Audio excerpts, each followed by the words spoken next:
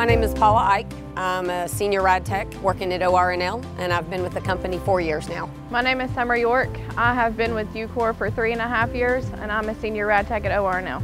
My name is Nicole Wilson. I've worked for UCOR for 6.5 years at ORNL, and I'm the lead RPT.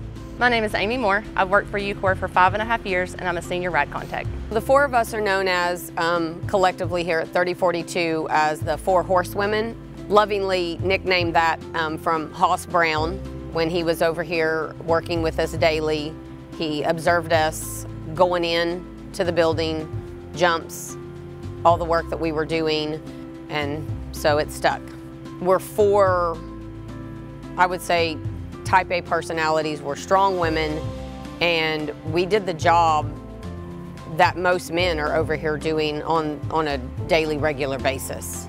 Hoss would dress out, go in the buildings. He watched us help Energy Solutions guys on a daily basis with their job. Didn't matter if it was lifting something, you know, it didn't matter the task.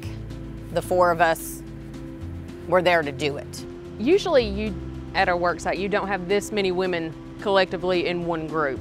And sometimes that can be a disadvantage because you have so many different personalities that collide and doesn't jive well together. Fortunately for us, we're all very similar but still vastly different, which works in our favor. That makes us a great team that works together, that gets the job done, reliable, and it's a pleasure to work with all of them. I think the reason we work so well together is we're not just co-workers, we're like a family. We depend on each other and we're there for each other and we help each other out no matter what. When I came into this group, I came in as the baby of the group, and they all kind of took me under their wing and have showed me the ropes of everything out here.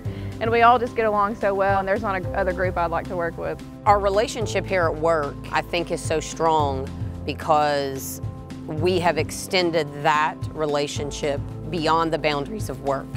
So we are now fully integrated in each other's lives, in our children's lives, in our husbands, in all of our relationships. We take trips together, we go to dinner together, we text each other all night long. If something funny happens, we're like, oh my gosh, look what I did. I mean, it's very much so a sisterly relationship.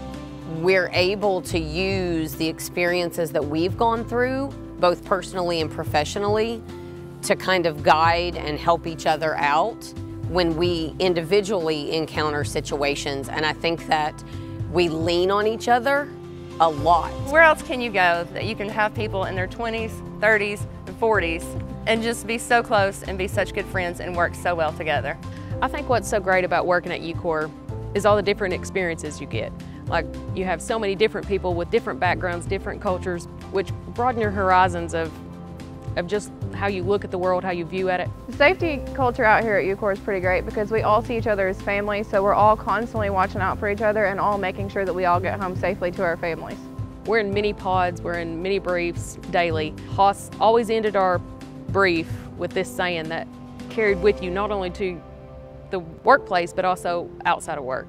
It's something that all of us at 3042 now say repetitively, slow is smooth, smooth is fast. So one of the great things about UCOR is that management is available to you. Since being put on the 3042 project, I have gotten to know professionally several upper-level management personnel that previously I would not have come into contact with.